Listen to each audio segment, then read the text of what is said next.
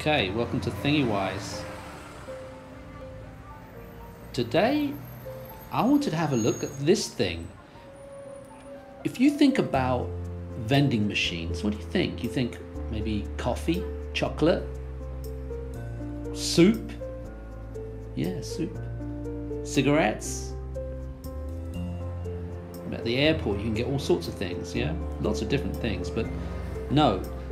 This is a vending machine for flowers. And I thought I would take a look at this thing. Here we are. A vending machine for flowers. It's on the road to the station in my local town. And that's it. You go there, you put your money in, or you use your debit card, and you get flowers. So here we have bouquets of roses, and these are fresh flowers. These aren't dried flowers, I don't think. I think these are fresh flowers. Someone's already bought, you know, some of them are empty, so people have bought them. Maybe there's some of them are dried, I don't know, but no, I don't think so. I think they look fresh. They are. And Korea is very much a gift-giving culture. You have to give a gift when you go to someone's house. It's imperative, it's so important. Plus, if you go on a date, you see couples and invariably the young lady is holding one of these bunches of flowers. So they're very important. So why not? Why not get it from a vending machine? Makes perfect sense. Oh, the price is here. So the price is here. We've got 15,000 won.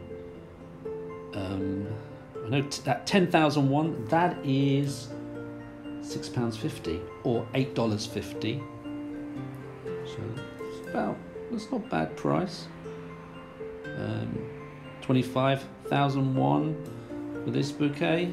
Yeah, 25,000. That's $21 or about £16. So, yeah. Vending machine for flowers. Romance is not dead. Romance is not dead. I think that's a barber shop behind.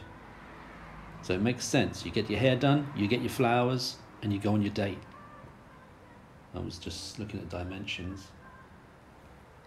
And also, you know, it's coming, isn't it? You could have a vending machine for anything.